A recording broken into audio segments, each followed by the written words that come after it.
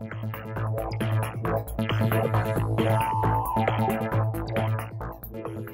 today's video, I'm going to show you a few different high voltage insulators. These insulators that you're looking at right here, I found laying around at an abandoned military base. Now, there's a couple of different types. Now, these are all made out of either ceramic or porcelain that you're looking at. Sometimes it's made out of glass from years ago. The reason why they don't really use glass anymore that much is because glass, even though it's a very good insulator, it does have a problem with condensation on the surface, which would allow the high voltage an easier path to find its way to ground. This one right here is designed to sit on top of a pole. The wire would lay right across here like that. Once the high voltage wire is in position like that,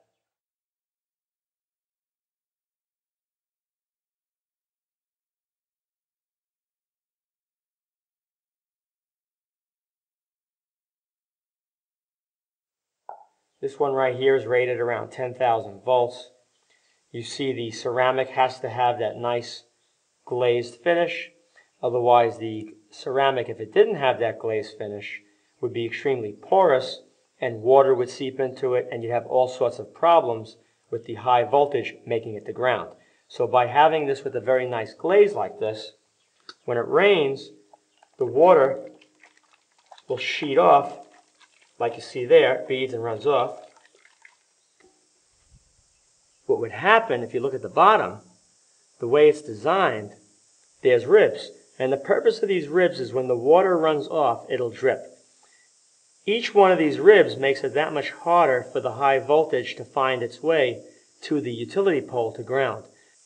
Now, as the water drips off the edge, it'll hang off the edge. And if there's salt, which is very bad, if you live near the ocean, you may have salt spray land on top of the insulators. It creates a really easy path when this is damp for the high voltage to find its way around. You may hear sizzling. You would see the corona at night, maybe a little bit of glowing underneath the insulator. That's because the high voltage is trying to find its way and it's actually making it to ground. If there's a lot of salt, what can happen, the voltage can flash right over. You'll see a spark that'll go from top to here. It'll just wrap right around. That's if there's a lot of salt on here. But if there's only rainwater, the only problem that you usually see that would happen is a little bit of corona trying to make it across these gaps. You wouldn't see a flashover like that. Now you also see that not only are these spaced, but they're also stepped in a fashion that makes it that much harder for it to jump to this rod. This rod right here unscrews out of the insulator like that. There's only a very small area between the top of this and there. It feels like it's about 3/8 of an inch, and it doesn't take that much for ceramic to prevent the electricity from making it across. Sometimes I've read that in that area at the bottom, you can have a burn through, which would allow the high voltage to go straight through here, through there, and into the rod. But luckily that doesn't happen too often. That back. This one here is a smaller version. This is made in 1954. It's got a nice glaze finish also. So as water lands on it, the water will sheet right off. See, it runs right off there. And then it'll drip off the edge. And the same way with this one, because this one is rated at a lower voltage, you can see there's less ribs compared to that one. You don't need as many of these ribs, and the spacing is only going to be one gap to here.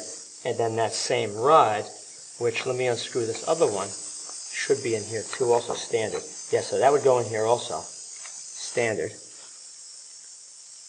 Because the voltage is lower, it's going to have a harder time jumping from here to here and then here to there, unless there's salt on it, the same way. Usually if there's power outages after a windstorm and you live near the ocean, you're going to see a lot of utility trucks out there with pressure washers, and what they'll be doing is spraying all the insulators off to remove all the salt. If there's a lot of salt on the insulator, it would result in a lot of power loss because there'd be many of these insulators covered in salt, all of them losing power, and that would result in possible power outages. So they would go out in their trucks with pressure washers and spray off all the salt on the insulators. This one here is a much larger one. This would connect up to a pole on this end, and you could have your wire connected to this position here, high voltage wire. This one's rated like 15,000 volts. And you would see there's a lot of the ribs again. The voltage would have to make it jump from here to there, to there, to there.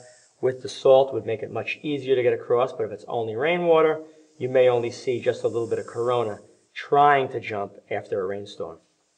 Once it gets to here, it would then have to flow all the way to here to make it out. Now, if you needed more than 15,000 volts, then what you can do is you can connect a bunch of them in series, like you see here. Each one of these is rated 10,000 volts, and you can see it says 1969. This would go onto your pole, and clearly this would be a lot of voltage connected to this point right here if there's 4 of these lined up. So the insulators you see here, there's 4 at 10,000 volts, which is 40, so probably this was safely carrying 25, 30,000 volts. Because you don't push it to the limit of the insulators, usually you go a little less. This right here is just used for spacing high voltage wires. It's one piece of ceramic. Your wires would be secured, and then they would be tied in the same way to keep them spaced apart so they can't touch each other, they're short out. This is also from the 60s. I hope you enjoyed this video. Please rate it a thumbs up, subscribe, and post links to this video on other websites and blogs.